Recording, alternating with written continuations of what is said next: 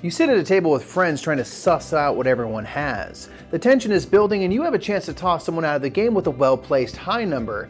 The only problem is if things come back around to you, you yourself only have high numbers and you might go over 33 and find yourself out of card game 33, and now you're the one who has to look silly in front of the family.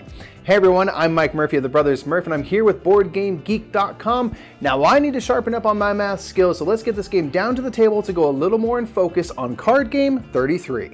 Card Game 33 is a game designed to help families come together around a table and build a better foundation of simple math and memory. Each player begins the game with 3 cards, and in turn, players go around the table adding 1 card to the discard pile. Cards will have positive and negative number values on them and will add or subtract to the total respectively. There are also cards with a 0 which neither add or subtract to the total on the discard pile, and the special 111 card can be used as a 1 or an 11, and the plus or minus 10 card can be used to add or subtract to the total as needed. When a player places a card on the discard pile, they announce the new number value based on the cards played in the discard pile. The important thing to keep in mind is that at no point may you play a card that causes the total to exceed 33. If you do, you're out of the game and your family now gets the distinct pleasure of making you do something silly, provided that it's not too unreasonable. Once a card has been played, the active player will immediately draw a new card from the deck, so they once again have 3 cards. If the draw deck ever runs out, simply flip the discard pile over to reform the draw deck. Players continue playing cards until someone gets knocked out by playing a card that brings the sum total over 33, knocking them out of the game.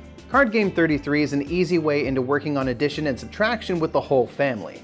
The game is designed to be played quickly so folks can play multiple rounds with a bit of silliness thrown in for the player who gets knocked out of the game. And if you're looking to work on your math skills with your family, you can learn more about Card Game 33 at cardgame33.com, and you can always look for Card Game 33's page at BoardGameGeek.com. And until next time, I'm Mike Murphy. I've been here with Board Game Geek and we've been going in focus on Card Game 33. Are you brave enough to play this game?